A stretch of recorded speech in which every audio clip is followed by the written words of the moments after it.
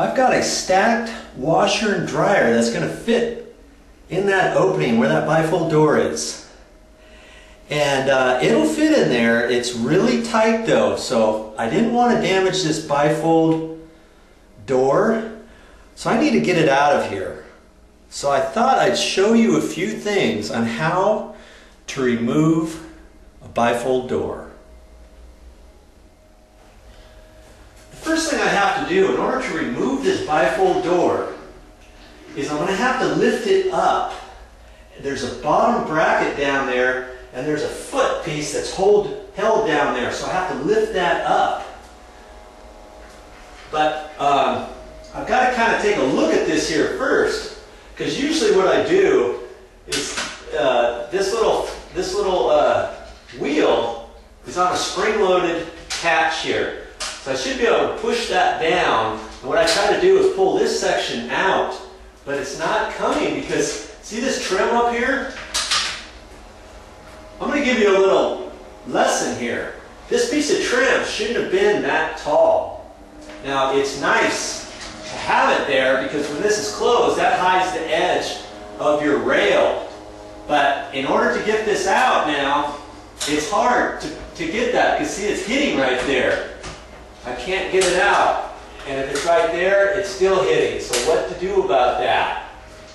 You have any ideas how we're going to do this?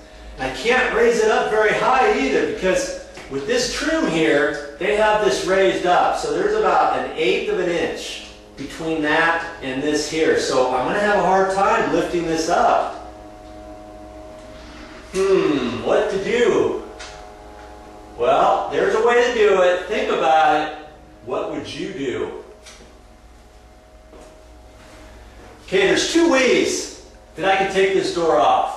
Yes, 2 different ways at this point, even with this being there. Okay? Now I can open this up just about all the way, and this is still hitting here. But because I've got this door opened up almost this whole way, now I can kind of tilt it down just a little bit and see if I can sneak this out. Because see, it's hitting right there. I can't get it. But if I push down on it a little bit, and this just kind of gives a little, you know? Ooh, you gotta be careful there. See? I got that. You gotta be careful so you don't mess that up. Now, for me to raise this up, it's still gonna hit here, isn't it? So how am I gonna do that? See, usually there's a bigger gap right here. And the thing is, because this trim is so tall, this spring-loaded catch at the backside that holds into this bracket would be too low. So if I were to lower this door down, this top catch wouldn't go in there all the way. So, you know, they kind of put me in a little pickle here. They got it raised up off the floor pretty high. So in first thought, I don't think I'm going to be able to do it this way because I have to lift it up high enough up over the bottom there, and it's going to hit that.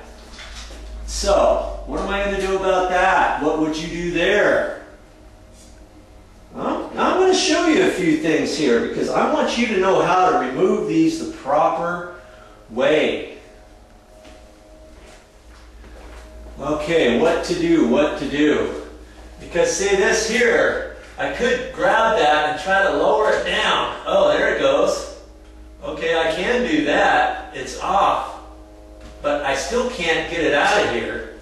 You know, I could slide this down like that at an angle and try to get it that way. But I might start rubbing the wall. So, you know, that's one way you could do it.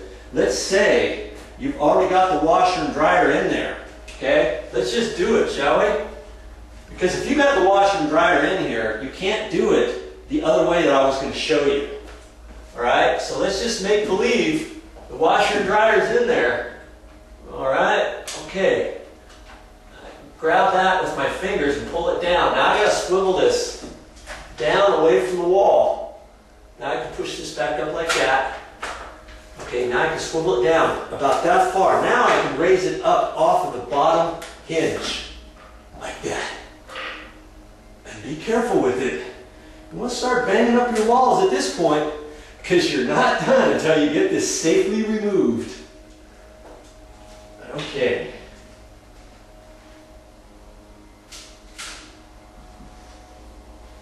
That wasn't too bad. That worked out pretty good. Well, now that you got it out, basically you're going to put it back up the very same way. Okay? Be careful. You know what? I told you I was going to show you 2 different ways to remove this bifold door, didn't I? Well, the second way, and I'm just going to talk to you briefly about this. If your washer and dryer was not in this opening, and if you can't slide it down at the angle that way, instead of trying to take this wheel out this way, you can move it to the back, like that, see? Now you can swivel this whole door that way.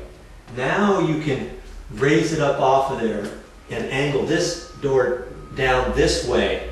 You know, the top will be stationary, lift it up, pull the bottom of the door out this way, and then the top of the door will then drop back that way and you can bring it out. Okay, that's if your washer and dryer is not there. Most of the time your washer and dryer is going to be there, isn't it? So, you know how to get it off now, don't you? You're going to keep it just like that, pop the top off there, and swivel it down this way, lift it, and you're good to go.